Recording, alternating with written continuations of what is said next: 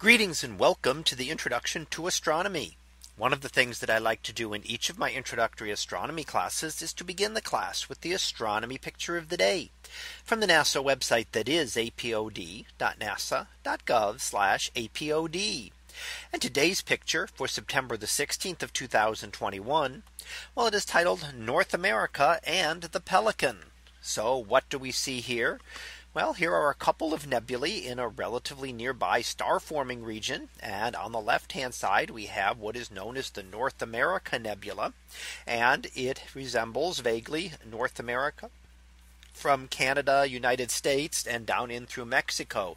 So the kind of dark patch sticking up is meant to represent the Gulf of Mexico, with Florida sticking down on the one side and then Mexico going down on the other. And the rest would be representing the rest of the North America between the United States and Canada. On the right, there is the Pelican Nebula, which, if you look at it carefully, may resemble a little bit a pelican to you. And these are, again, parts of a star forming region, and they are what we call emission nebulae.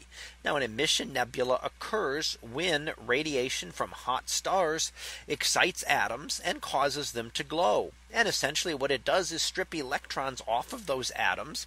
And when those electrons recombine with the atoms, they then cascade through various energy levels, giving off different photons of light. And some of those happen to be in the visible portion of the spectrum that allows us to see these glowing. So if we could look in detail at the light coming from these areas, we would then see just very specific wavelengths. And in fact, this is what we call a narrow band image, which means that it is looking only at specific wavelengths of light. A broadband image is what we're used to thinking of when you just take a picture. You're looking at all of the wavelengths of light at once.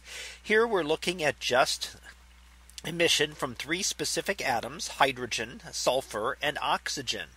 And that allows us to see some very fine detail within here.